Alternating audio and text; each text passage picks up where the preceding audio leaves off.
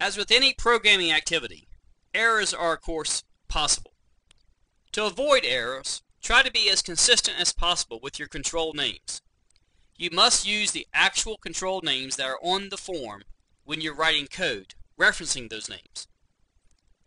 You'll recall to open up the code window, I can do so by double-clicking on, for example, the English button. That will open up the code window for me. To demonstrate a common error, I will highlight and delete the line of code lblmessage.caption equals hello world.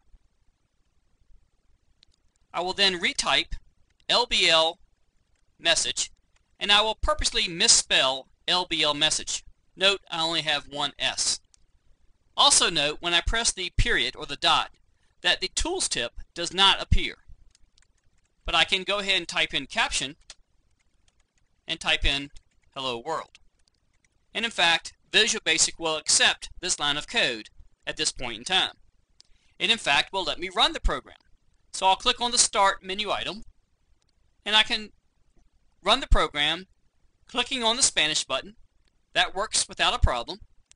I click on the English button, and that's where the error is found. I click on OK, and the code window is presented to me, and LBL message, as I spelled it, is highlighted. And what Visual Basic is simply saying is, I do not recognize this object on this form. To correct this error, I should first stop the run of the program. You'll notice that Visual Basic is now in what's referred to as break mode. I can end the program by clicking on the End button. Now I can go ahead and make this change, and I could simply insert an S and everything will be okay. Let me delete this line one more time, however, and retype it simply to demonstrate how you can easily tell whether you've typed the correct object name or not.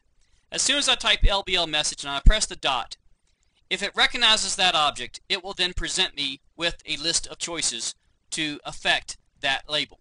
I can of course simply click on caption and then equals hello world. So if you do not get that little drop down box, that's clue number one, that what you've typed in is not being recognized on the form. One way to avoid misspellings is to have the properties window available to you while you're in the code window. I'll press the F4 key, and you'll recall that there is a drop down box at the top of the properties window that you can click on that will give you a list of all the objects, the label, command buttons, and so forth that are on the form. So you can use this as a reference list to refresh your memory as to what the spellings of these various objects are. You can get the same list within the code window by clicking on the drop-down object window